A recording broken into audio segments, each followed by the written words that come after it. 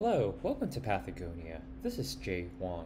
Today we're going to do a short presentation on Ganglioneuroma, Ganglioneuroblastoma, and neuroblastoma.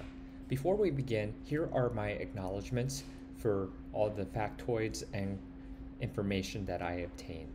In the WHO 5th edition, there's a section within endocrine called adrenal medulla and extraadrenal paraganglia tumors.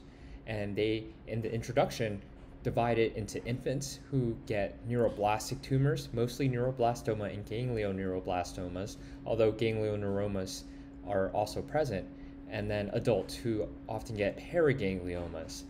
Both arise from neural crest origin. And let's go back to our medical school days and talk about neural crest.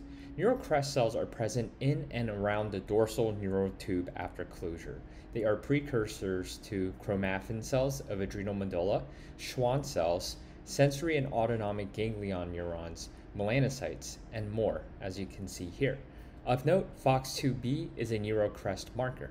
And here is a schematic showing the neurotube, and the dorsal aspect you can appreciate the neurocrest cells, and above that is the ectoderm. So neuroblastic tumors consist, according to the WHO 5th edition, of neuroblastoma, which are small round blue cells with no or limited Schwannian stroma, plus or minus Homer Wright rosettes. Nuclei often show salt and pepper appearance, and prognosis depends on the subtype of neuroblastoma, the age of the patient upon diagnosis, and mitosis carriorexis index, known as now MKI. Ganglioneuroblastoma, including intermixed and nodular. Intermixed it's a peripheral neuroblastic tumor that is between neuroblastoma and ganglioneuroma in terms of maturation. And there's Schwannian stroma with scattered foci of neuroblastic cells, and it occurs in older children relative to neuroblastoma patients, around 4 to 7 years of age. And then you have ganglioneuroblastoma nodular type. These have two different populations / two different clones of one population is a ganglioneuroblastoma intermixed or a ganglioneuroma, and the second is neuroblastoma. Lastly, you have a ganglioneuroma. This is the most mature of all neuroblastic tumors, and you'll have dominant Schwannian stroma with maturing or mature ganglion cells. So let's talk about neuroblastoma. Epidemiology is the third most common child neoplasm after leukemia and brain tumor. The median age of diagnosis is 17.3 months. The location most common is the adrenal gland, where it's over 40%, but other sites include abdomen, around 25%, and posterior mediastinum, 15%. There are 3 subtypes, and to help differentiate them, I like to think of it as the neuropill. If it's undifferentiated subtype, this is rare, it has no neuropill, and you do need, according to the WHO, IHC and molecular tests. Then there's the most common, which is poorly differentiated, and there's readily detectable neuropill with or without Homer Wright rosettes, and most nuclei have a salt and pepper appearance. Then there is differentiating, where you have abundant neuropill with greater than or equal to 5% of tumor cells differentiating neuroblasts. And what is a differentiating neuroblast? These look akin to a ganglion cell with amphiphilic cytoplasm and enlarged nuclei with a single nucleolus. Again, prognosis depends on a combination of age, less than 18 months to 5 years, or greater than 5 years, which is worse prognosis. Subtype, see above, as we mentioned, undifferentiated, poorly differentiated, and differentiating, and mitosis carriorexis index, where you have low, intermediate, high. And treatment depends on the prognosis, but includes observation, surgery, chemotherapy, radiotherapy, and or immunotherapy. And here's a picture of neuroblastoma. Thank you, Web of Pathology, for these images. If you already haven't been, I would highly recommend this website. This is undifferentiated. You have fibrous septae, but you don't really see neuropill. It's just small round blue cells. Here, poorly differentiated, you do see the neuropill and the Homer Wright rosettes. And then differentiating, you see abundant neuropill and some differentiating neuroblasts here that kind of look like ganglion cells. Ganglioneuroblastoma intermixed type. This occurs in older children. Median age is 4 to 7 years. The most common location is the abdominal cavity or retroperitoneum. You're less likely to have elevated urine catecholamines than those who have neuroblastoma. And histology is Schwannian stroma prominent with scattered foci differentiating neuroblastic cells. and you can get synaptophysin and S100, which will be positive in the neuropil and Schwann cells. And the prognosis is favorable, and treatment is resection. So here is a low-power view of ganglioneuroblastoma intermixed type. So you have abundant Schwannian stroma, and you have differentiating neuroblasts embedded within the Schwannian stroma, as you can see here.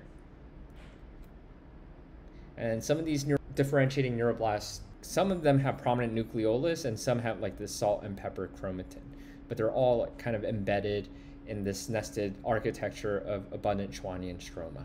Ganglioneuroblastoma nodular type, this is uncommon. It represents around 8% of all peripheral neuroblastic tumors. It's often diagnosed in children greater than 18 months.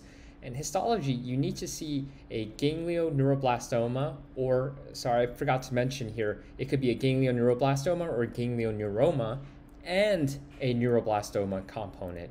And that neuroblastoma component, that nodule, may be separated by a fibrous capsule, a pushing border without capsule, and infiltrated margin. And the prognosis, it depends. You want to look at the neuroblastic component, and you look at how differentiated it is and the MKI. And the treatment, as you might suspect, it depends on the prognosis, which depends on how differentiated and what the MKI is of the neuroblastic portion. But it includes resection plus or minus chemotherapy radiation. And here is an image, courtesy of the 5th edition, where you see this neuroblastoma nodule here, and you see this more mature element, either a ganglioneuroblastoma or a ganglioneuroma. And so you can see this neuroblastoma nodule histologically, again, courtesy of WHO 5th edition. And then lastly, ganglioneuroma. This is rare and incidence is unknown at this time, but it occurs in older children and adolescents affected, and are rare incidental findings in adults. And location is any site where the sympathetic nervous system is. So there are potentially many locations where you can find ganglioneuromas. It is the most mature peripheral neuroblastic tumors. You'll have abundant Schwannian stroma with maturing ganglion cells. And the ganglion cells may be single or multinucleated. And there are subtypes. There's a mature subtype and maturing subtype. Mature is where every ganglion cell is mature.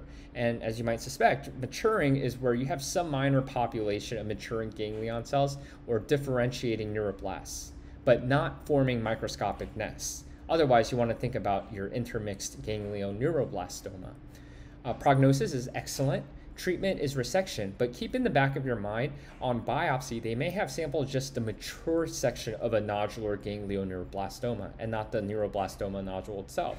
So a disclaimer can include favorable histology based on review of limited material, as per WHO 5th edition. So here is ganglioneuroma. We don't see that neuroblastoma element. We see some white parenchyma with glistening kind of nodular structure, and here microscopically we see abundant Schwannian stroma. We see ganglion cells, but they're not forming nests, and they have that amphiphilic cytoplasm, central to eccentric nucleus with a prominent nucleolus.